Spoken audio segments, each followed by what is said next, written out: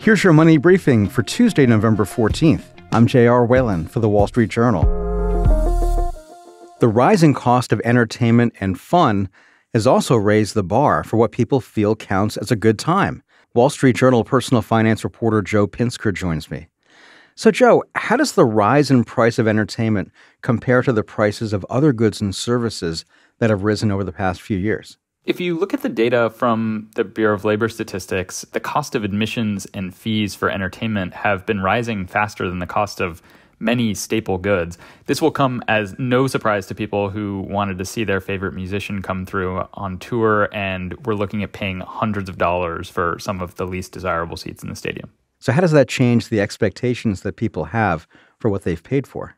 It's making people more attuned to whether the experience they're having is really worth it. When you've sunk a lot of money into something, maybe more than you would have wanted to, it might make you more likely to ask yourself how much fun you're really having when you're at that concert or that sports game or what have you.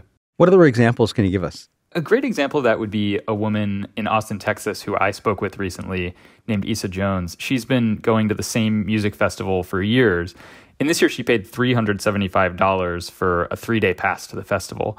She remembers paying less than half of that when she attended more than a decade ago. Issa loves live music, but this year at the festival, she just told me that she had this realization that she didn't seem to be getting her money's worth. It didn't feel like $375 worth of fun.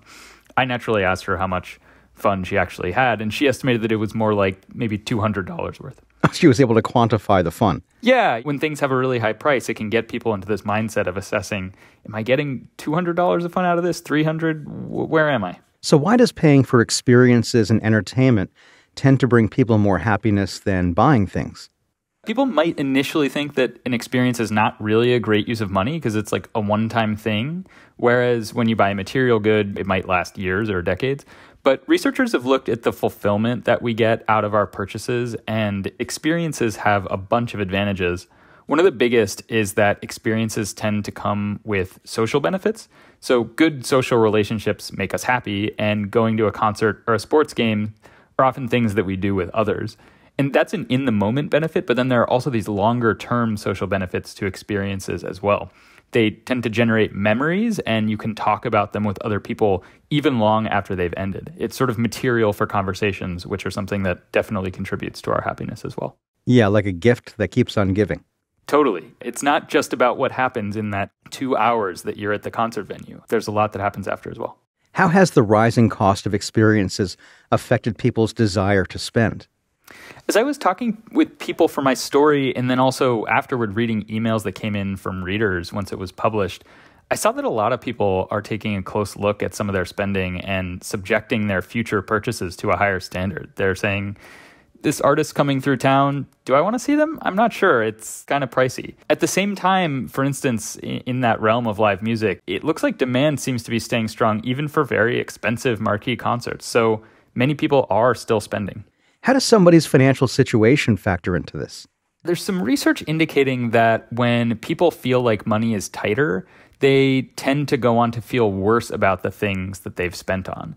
And when the researchers for that study that I was referring to zoomed in on what was going on, they saw that this regret often came from thinking about all the other ways that money could have been used. But if rising prices of experiences chip away at how much people enjoy them, what can they do to preserve that level of enjoyment? As prices have climbed for live entertainment and sports games and travel and all these different types of experiences, the answer isn't just to not do them anymore. Nothing about the research on experiences has changed in that regard. Instead, that very same research actually just supports doing a cheaper version of the thing that you maybe can't afford anymore. One of the interesting findings is that if you look at how much people enjoy a purchase, they do tend to overall enjoy it more the more they spend on it. But that pattern is more true of material goods than it is for experiences. A cheaper experience isn't necessarily going to let you down. An example that one of the researchers I interviewed mentioned was you might have an amazing time at a fine dining restaurant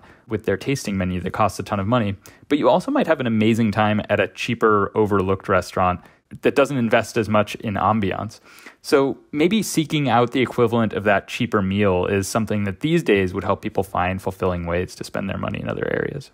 right now is a time when it would really pay off for people to look at how much enjoyment they're squeezing out of each dollar that they're devoting. And a time when you might not just look at your budget as a way of accounting for the dollars, but a way of accounting for what the dollars lead to. That's Wall Street Journal personal finance reporter Joe Pinsker. And that's it for your Money Briefing. Today's show is produced by Ariana Asparu, with supervising producer Melanie Roy. I'm J.R. Whalen for the Wall Street Journal. We'll be back tomorrow morning. Thanks for listening.